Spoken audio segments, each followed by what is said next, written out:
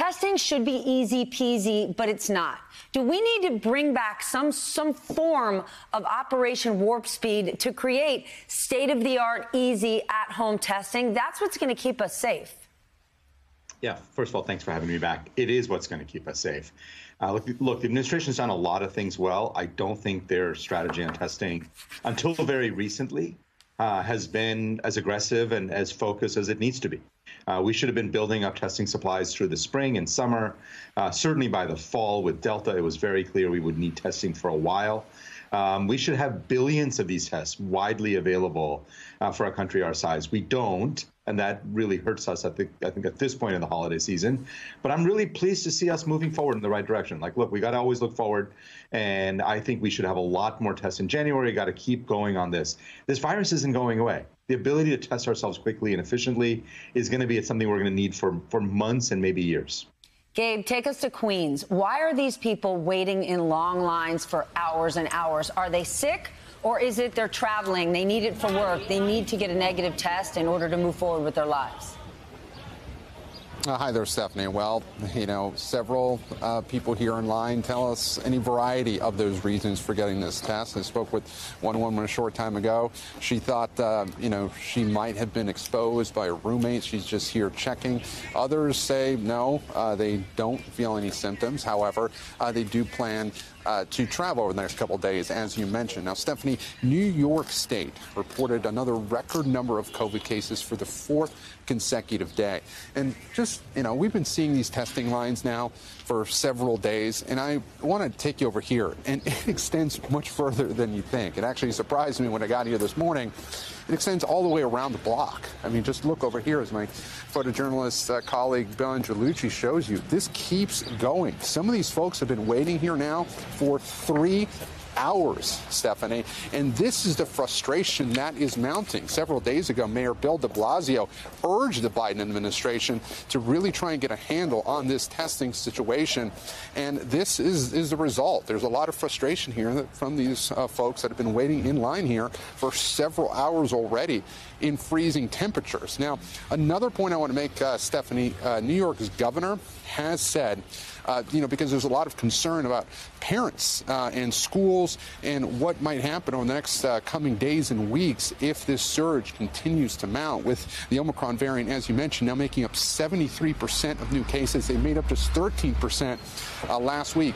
But the New York governor is insisting, she is vowing that schools will stay open with better access to testing. But right now, ahead of the holidays, there is mounting frustration here by many folks who say that it should be easier to get a test at this point. The Biden administration, Stephanie, trying to calm those fears with its announcement today. Stephanie?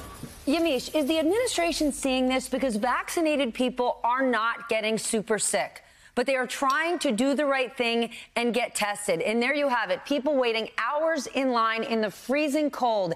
If it remains this difficult, a lot of people are going to say, forget it, I don't want to know if I have it. And that'll be much more dangerous.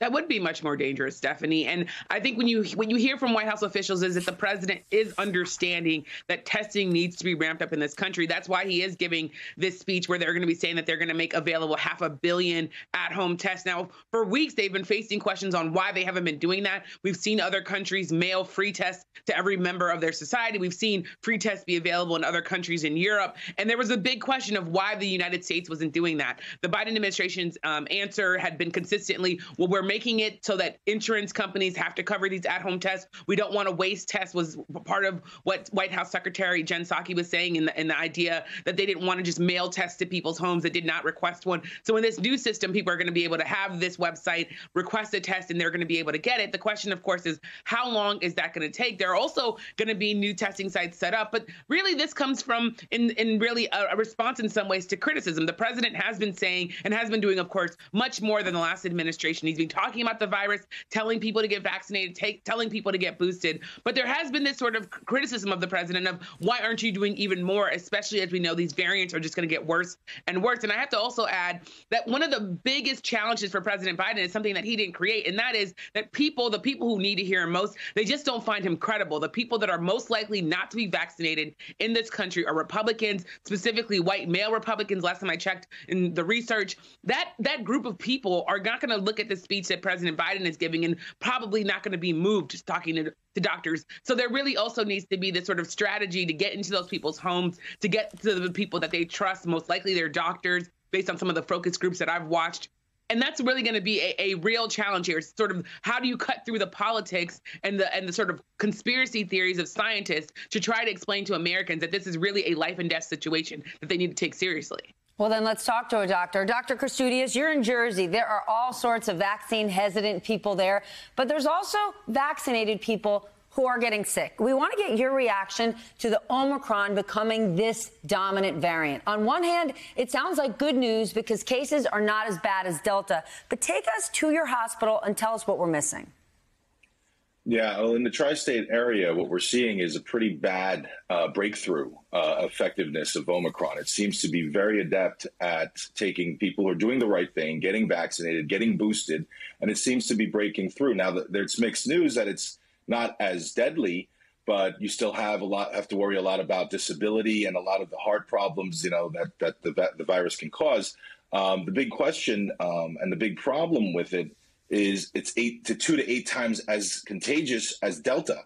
So if you want to talk about in terms of contagiousness being like flammability, it's like the regular COVID was just regular kerosene. This is like napalm. It's going to burn itself out. It's going to spread like wildfire, for lack of a better term. And unfortunately, we're being told now that our federal stockpile of monoclonals is gone, is completely depleted. And we had pleaded with, and I don't think you can lay it on the president, but maybe the Dr. Kessler, the chief science officer for COVID response team, negated our request for increasing the stockpile for monoclonals. We're getting emails from massive systems like Sinai and NYU in the city saying we are shutting down the monoclonal because the testing is the first half of the equation. But what do you do once you test positive?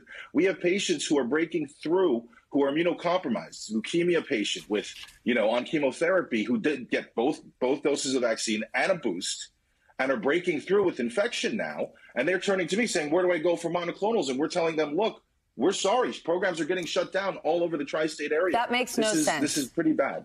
So 2 things. Do monoclonals work on Omicron? The GlaxoSmith does. That's the one that we are very short on. And why on earth are we short on them, right? Why don't you have enough? Well, from the explanation we got, the feeling was that the vaccine would make it moot. But the problem is that, we knew that other variants could come, making the vaccine less effective. And that's what's happened. It's not. We do know that the vaccine is effective, but not as effective. And it's why we're seeing breakthrough cases. And you also have to consider a large segment of the population still being unvaccinated. But on top of that, the people who are vaccinated, who are particularly frail, immunocompromised, are still going to break through. And when we have a shortage of monoclonals to treat those people, it's a big problem. I mean, just like the previous speakers had said, I wish, we need to start acting and not reacting. We need to be prepared, and this is our third wave. And I'm just a weary guy, dealing with patients. Last week I had multiple patients with COVID I was operating on. I had, and it really slows down the care of altogether. I see a patient with COVID, I have to go home and shower, come back to the hospital. It's a complete disaster, and we need to be able to start thinking more forward thinking. I mean, we had our Congress allocated billions of dollars for testing. And unfortunately, it doesn't seem like any of that money's been spent yet. And again, these are questions way over my pay grade. But we need to actually start getting ahead of the ball, getting ahead of the game. We can't, like I said, I feel like a soldier on the third wave of an attack. We're finding out we're out of bullets. I mean, it's a big problem, and we just see the patients who are having trouble getting monoclonals and breaking through. Dr. Jha, are you seeing and hearing this, not enough tests and now not enough monoclonals? That doesn't make sense. But if both those things are true, can we ramp up production? So we can ramp up production. And I think in testing, I do think the administration's gotten religion on this in the last couple of months, and they're starting to move forward on this. And I think that's great. We can forget, we don't have to go back and relitigate what happened in the months before then. On monoclonals, most of them, Regeneron, Lilly, they do not work very well against Omicron.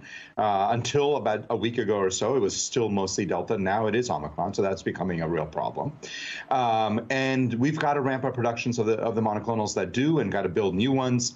That's going to take a little time, but yeah, we've got to put all of our efforts, Defense Production Act, everything we need to to throw at getting more of these monoclonals out there for people who are having bad breakthrough infections or people who are immunocompromised, for whom the vaccines were never going to work fully.